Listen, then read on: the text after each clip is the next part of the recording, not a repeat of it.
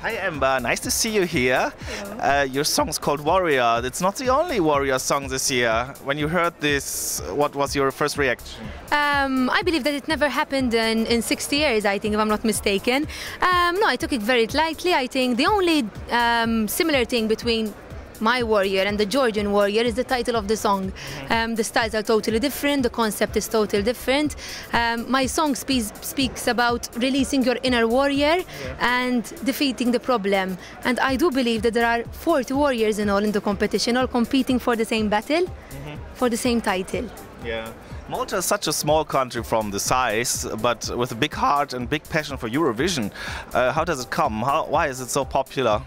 Eurovision is very popular in Malta. 97% of the population practically watches Eurovision. So it's a very good exposure for a singer. All the Maltese follow Eurovision and we love it. It's in our heart. Even, for example, last year I used to watch it. I'm a big Eurovision fan. I watch it every single year with my family, with my friends. It's something we look forward to every single year. But it's not your first Eurovision experience. Honestly, you have been in Baku, in Azerbaijan, and accompanied Kurt Kayea on stage. Yes, exactly. How was this? Back in 2012, it was a wonderful experience, which I believe I have matured as an artist through this experience. Obviously, the whole concept of the song was totally different. We were 6 on stage, and now I am alone. And I was a backing vocalist, and now I'm the main vocalist. And I'm very excited and looking forward to it. Can you take any experience from this? Will it help for you now? Yes, I believe that it helped me a lot. I know what to expect now in the competition. I know the whole procedure of it all. And as I said before, the only difference is that now I am the main vocalist. I've heard you had an accident because you practiced judo, and since then you started your singing career. Can you explain a little bit of this? Unfortunately, it wasn't because of the sport that I had the injury. The accident was because I did not eat 2 days before, which is very bad, I must say, yes. And I had 6 spasms back in my back, which were going to leave me paralyzed. And when I was at school, when I was a little girl, they used to tell me, listen, why don't you go try singing, because you have a beautiful voice. But I never gave it priority. And when I was 17 years old, I wanted something which gives me the same satisfaction as judo did, because when I removed the competition aspect from judo, there was no satisfaction in it. And I said, why don't I try singing? I take my first lesson, and I simply fell in love with music. Do you think it's a big pressure to represent the whole country? I think rather than a pressure, it's a big responsibility. I am here not just Amber, I am here as Malta. Malta goes and representing my country.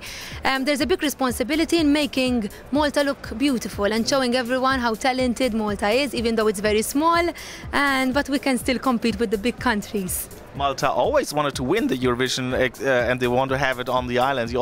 Malta has already hosted the Junior Eurovision Song Contest last year. Would this be an open-air party, what they say? Unfortunately, that's not in my hands. It's something which the delegation and the government has to discuss. But yes, why not? We have beautiful weather in Malta. It's very sunny at the moment. And I think it would be perfect in May. Outdoors, yes.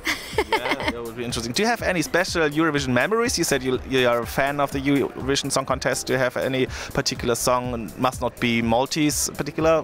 One of my all-time favorite songs has to be Euphoria. Because a part of the fact that it reminds me of when I was back in Baku in 2012. I believe that Loreen is an amazing artist. She's an all-rounder. She gets to transmit to the people and let them know what she is saying rather than just sing. She's a whole performer. Yeah. And I do like Helena Paparizou's song, number 1. I remember I was a little kid when she won. And Malta came second that year too. Yeah, many thanks, Amber from Malta. We hope that you will make it into the final, and yeah, maybe we see a little surprise having 2 warriors at the grand final. Yes, let's hope. It would be funny, yeah? Yes, it would be a first time in Eurovision. Have you met Nina so far? No, not yet, because since we're not in the same semi-final, but I'm looking forward to meet her, yes. Yeah. And no fight there, because even if you have warriors or something. We are here to compete, we are here to have fun. Let us all enjoy it together. It's irrespective of whether the song is the same or not. Let's enjoy it to the full and let everyone know that we are here to have fun and relate to the people with our songs. Thank you, Amber. Thank you very much. Thank you. Hello, I am Amber from Malta and I will be representing my country with the song Warrior. I will be competing in the second semi-final and I want to send big hugs and big kisses to all the fans at EurovisionLive.com.